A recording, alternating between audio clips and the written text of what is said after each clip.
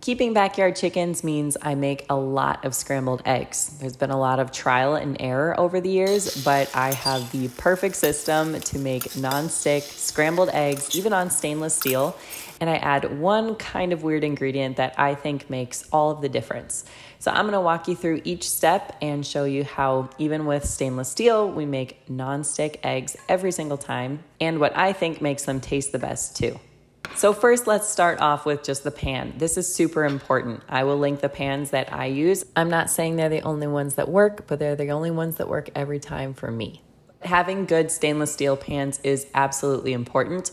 I can use the same method on my other stainless steel pans and it won't work the same. So I linked this exact pan and pan set for you.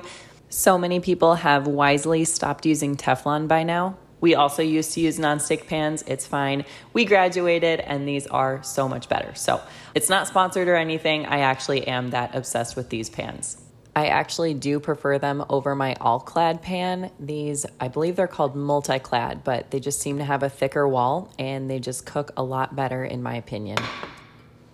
Next, we're getting our fresh backyard chicken eggs, and I'm using 2 bowls. The reason I'm using 2 bowls is because I'm gonna use 1 bowl for keeping the eggs that I have already cracked and that are good, and then I'm using the other bowl just for cracking 1 egg at a time. It seems a little silly to do with just 2 eggs, but I always have 1 bowl that I crack 1 egg in and then dump it in with the other eggs once I know that it's good. Keeping chickens and roosters, we sometimes get kind of yucky, not so edible eggs, so I always crack 1 at a time and then add it to the other bowl. Again, today I'm only using 2 eggs, but it really makes a difference when you are making 3, 4, 5, 6, or a dozen eggs at a time.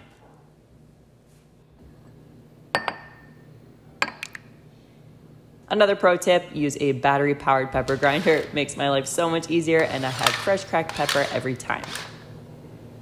Now I'm just giving it a little scramble, and of course we need some kind of oil.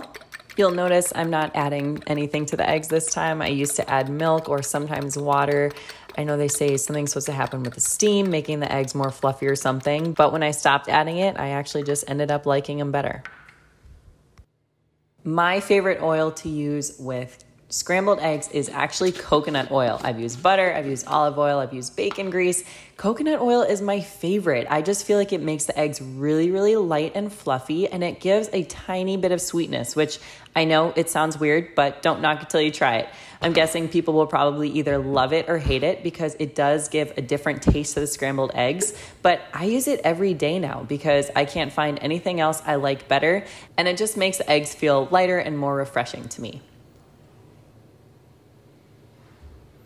Next, I am going to preheat the pan just slightly. This is really important for making non-stick out of stainless steel. It just takes a little practice sometimes. Don't give up if you don't get it perfect the first time, but I like to preheat it on roughly level 6 with an induction cooktop. And with induction, it's super fast. So it's ready in about 10 seconds or less usually, but that preheat step is really important when adding the oil.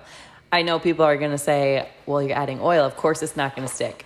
Be my guest, try this without preheating it and see how well it works for you if you add the eggs in before the oil is hot. That's why people think stainless steel pans stick. If you don't do this right, it will stick. So I just make sure to coat the sides really well also because the eggs are gonna brush up against the sides. So if anything sticks, that's usually where I get the sticking. So I make sure to get nice hot oil on the bottom and on the sides before I add my eggs.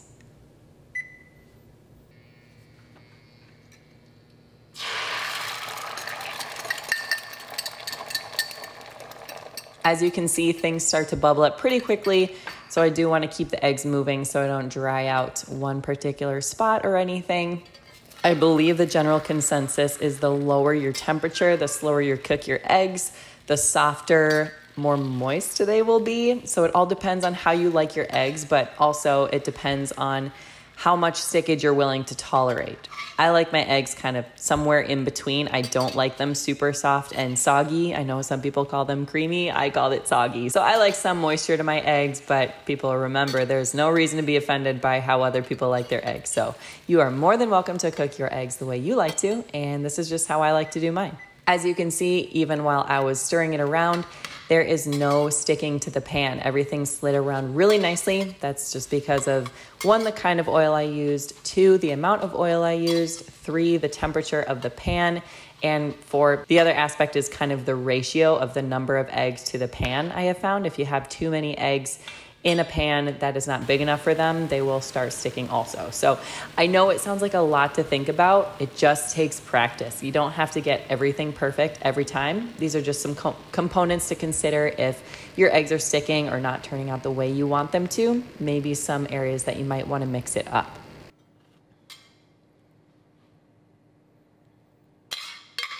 Once again, you can see they slide out really easy. We're not wasting any eggs that are stuck on the pan.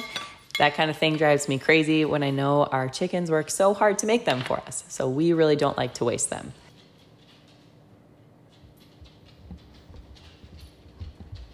This is kind of the texture at the end, the way I cooked them. These are maybe a little more dry than I typically cook them because I'm trying to film and cook at the same time, going back and forth. It's hard to stay on top of it, but I do love the induction cooktop. It cooks really quickly and really evenly, but it does mean I have to stay right on top of whatever I'm cooking because it can progress really quickly if I'm not making sure to monitor it. So to recap, the most important things that I consider when making scrambled eggs are number 1, having the correct pan. We like to use stainless steel. Personally, I'm just not a fan of the synthetic stuff that they put together that they say is safe for a number of years and then say is not safe later on. So stainless steel or cast iron are usually what we prefer. Number 2, having the correct oil and the right amount of oil. And number 3, preheating the pan before adding the eggs. So temperature of the eggs, temperature of the oil, it's all something to consider. Again, please don't feel overwhelmed. This is because I have made eggs and messed up eggs so many times. So just kind of thoughts that I've put together and things that I've noticed over the years. Side note, this method I have found does work for sunny side up eggs. I just cover the top and cook them by steam that way. I cannot say that I have tried this technique with eggs over easy, and obviously poached and soft boiled and boiled, we're probably talking boiling water. So I don't think it applies there, but for the ones I've tried, it does tend to work pretty well. So if you're like us and you are super grateful for your hardworking backyard chickens, or if you're just super grateful for the chickens that lay your eggs wherever you are, I hope this is a little bit helpful for finding a way to cook them without wasting eggs, getting burned on the pan, and creating a huge cleanup headache. So I would love to hear what works for you. If you like making scrambled eggs or other types of eggs, what do you do that results in healthy eggs that don't stick to the pan and don't require a ton of cleanup? Please leave a comment below, and don't forget to check out the resources in the description if you want to see the notes for the things that I mentioned. Thanks for watching, and we'll see you next time.